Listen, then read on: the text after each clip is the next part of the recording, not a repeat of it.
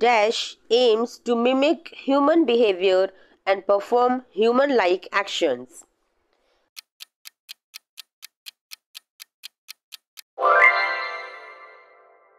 AI is used for the dash of drugs and vaccines and the reduction of workload of healthcare workers.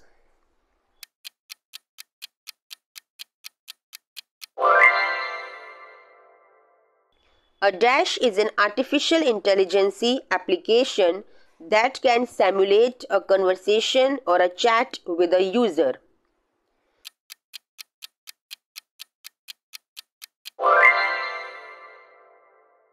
Dash in education has opened new ways for the students to interact with each other and improve their learning capabilities.